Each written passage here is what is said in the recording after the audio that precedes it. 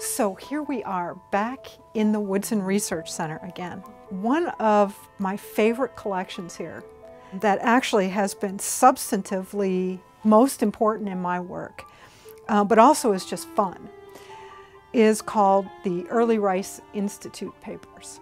Most of it consists of the business papers, financial records, and some personal correspondence of William Marsh Rice, who, as we all know, was the source of the fortune that built the Rice Institute.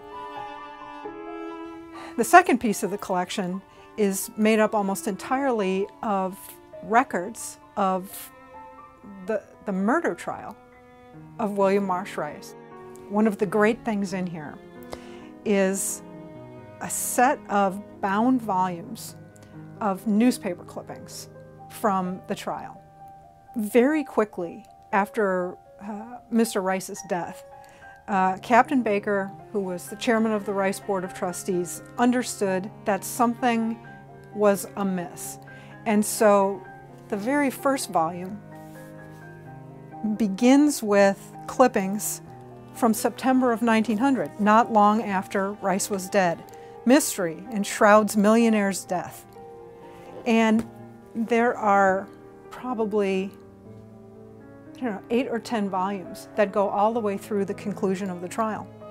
If you sit down and look at these clippings, there are several things that just leap out at you. The first thing that right in the face is that human nature is human nature. This is a sensational murder case. This eccentric millionaire is murdered by his valet and his New York lawyer in order for them to get his fortune away from the Rice Institute in Houston. It is a sensational story.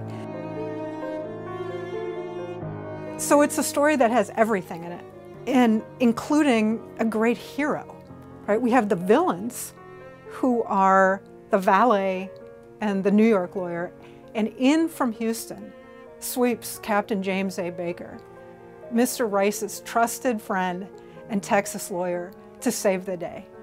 And he does it. It would be almost impossible to overstate how big this murder trial was in the media. And the press simply could not get enough of it. They were in the courtroom every day. Every twist, every turn in the courtroom drama was covered by every single paper. There is betrayal. There is money.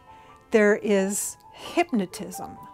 There is poison, forged checks, and all of it fed into the media every single day for the entire duration of the trial and beyond, to the point where when the Rice Institute finally opens its doors in 1912, the headlines still talk about how the fortune of the murdered man led to the creation of this institute.